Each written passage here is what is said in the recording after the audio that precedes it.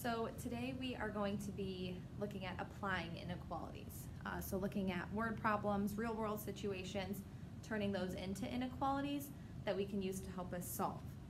And these are actually a lot more common than you might think. The following phrases are ones that can translate into inequalities.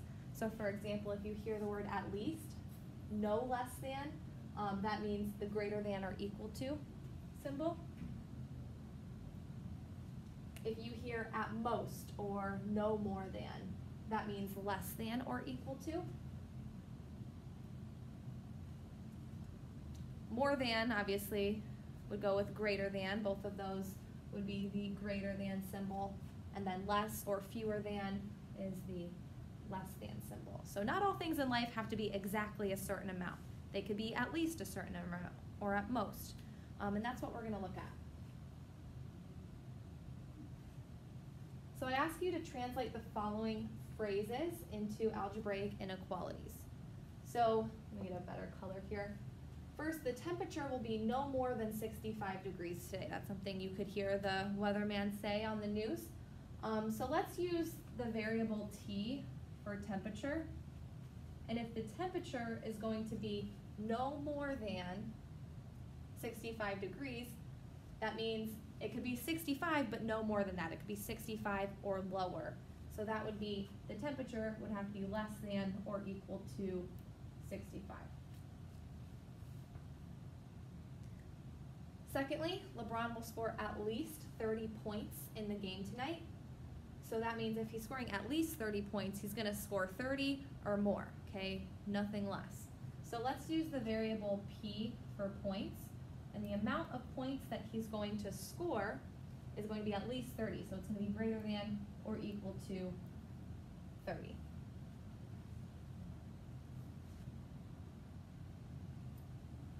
Lastly, you can only spend $50 or less on a new pair of shoes. So you go to the mall, you have your $50, that's all you can spend. So the amount of money that you can spend, I'm going to use the variable S for amount you can spend, needs to be less than or equal to $50. Okay, you don't have any more than that, so the amount you spend could be all 50 or anything less than that. All right, so those were just some basic phrases that you translate into inequalities that you don't have to solve for. On the back, we're going to go through some examples where you'll set up the inequality and use that to help you solve to get to this answer. So if you remember back to when we wrote equations, we looked at word problems and turned them into equations. This is going to be very similar. And really there's not a method to the madness. There's not like a set process that we use. Really the only thing that you should start by doing is defining the variable, figure out what we're solving for. Now we're going to set up the inequality instead of an equation, and then solve, and lastly interpret the solution set. If you get an answer like x is greater than 5, state in words what that means. So, first one, Keegan has 36 books. He wants to get some more, but his bookcase can fit at most 55. How many more books can he get? So the question, what's unknown, is how many more books he can get. So I'm going to use the variable m for how many more books he can get.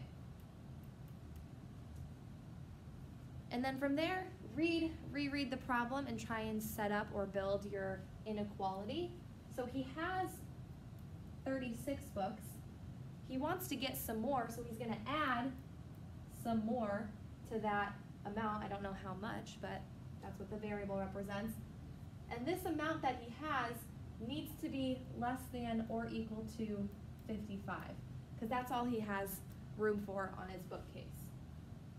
Okay, so here is the inequality. Let's solve it. Okay, we want to get rid of that positive 36 by subtracting 36 on both sides. And that would leave us with our answer m is less than or equal to 55 minus 36, which is 19.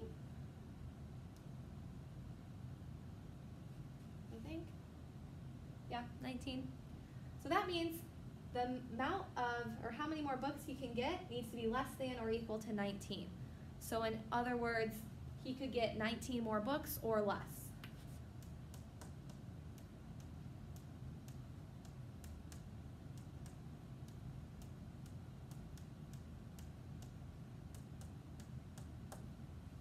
And that's what I mean by interpret the solution set.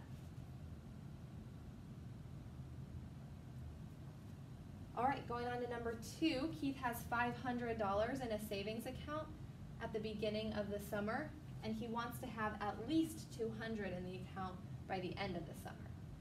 He withdraws $25 each week for food, clothes, etc. We want to know how many weeks he can withdraw money from his account. So that last question is telling us what's missing, what the variable is. We want to know how many weeks he can withdraw from his account. So I'm going to use W for weeks he can withdraw. And just a reminder, withdraw means to take money out. So he's starting with 500 in his account. He wants to have at least 200. He's withdrawing 25 each week from this amount. So from this number, he's subtracting 25 per week. So 25 times the number of weeks that he's withdrawing that. We want this amount to be at least 200. So we want this to be greater than or equal to $200.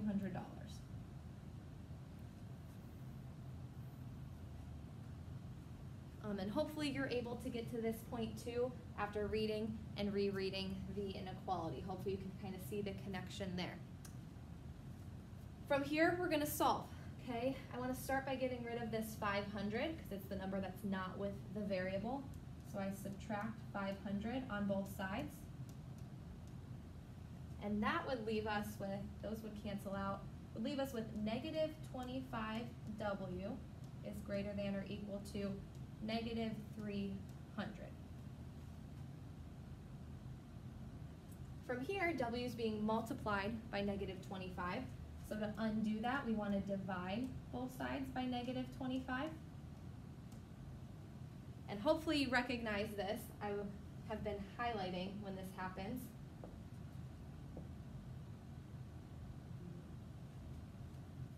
When you divide both sides by a negative, that's going to flip the sign around. It's going to make it switch. Those cancel out. I'm left with W. This switches because I divided both sides by a negative. And it gives us our answer. W is now less than or equal to negative 300 divided by negative 25 is 12. Yeah, hopefully. So W is less than or equal to 12. This means that he can withdraw money for 12 weeks or less in order to have that $200.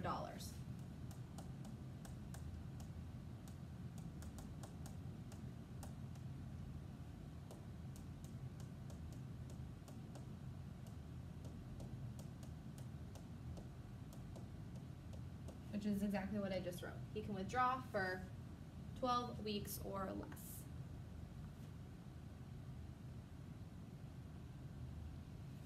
All right, going on to the next one. Debbie has at most $60 to spend on clothes. She wants to buy a pair of jeans for $22 and spend the rest of her money on t-shirts.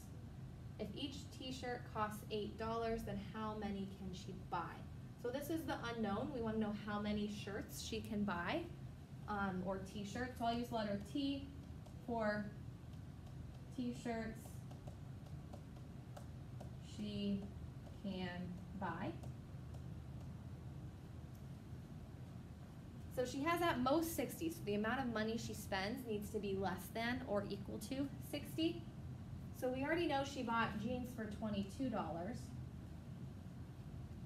She wants to buy additional t-shirts for $8 each, so we're going to add $8 to that amount times however many shirts she bought. Okay, if she bought 5 shirts, we'd have to multiply 8 times 5 and add that to the 22 to get the total amount she's spending. Again, we want this amount to be less than or equal to 60. She doesn't have any more than that, so the amount she spends needs to be less than or equal to it. So there is the inequality.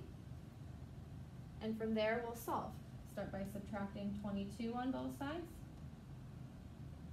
Leaves us with 8t is less than or equal to 38. And then from there, divide both sides by 8. We're going to have a decimal here. T is less than or equal to 38 divided by 8, which I don't know.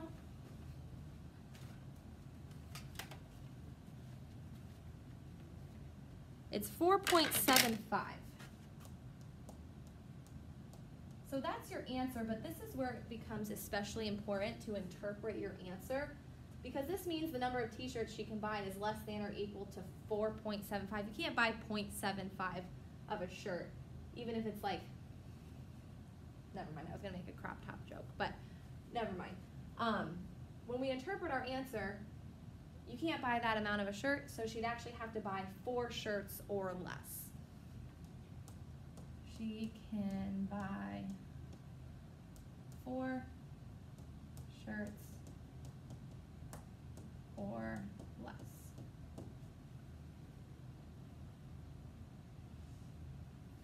All right, last one. Alex sells books online. This is a girl version of Alex. She makes a flat profit of $2 per book, but needs to pay $4 per day to PayPal for using the app on her website. How many books does she need to sell to make at least $120 per day? So in the question, that tells us the unknown. We want to know how many books she needs to sell to meet this goal. So I'm going to use the variable b to represent books needed to sell.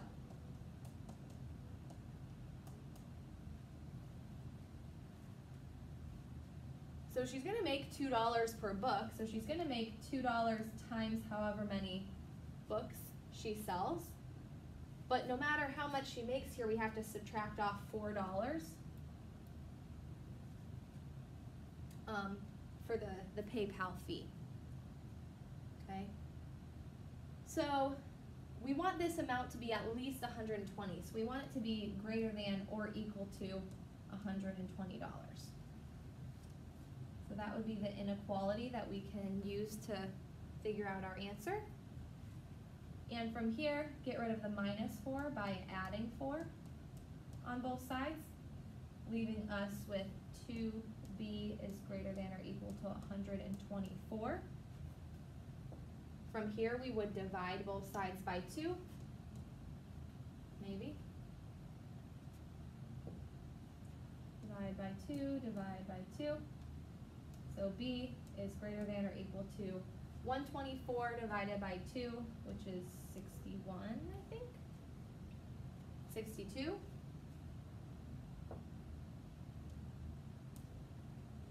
So the number of books she needs to sell needs to be greater than or equal to 62. So she needs to sell 62 books or more. All right, so there we have it. Again, I know these are a little bit more complicated. There's not really a set method, but just reread the problem, underline the important information, and do your best to build the inequality to help you solve.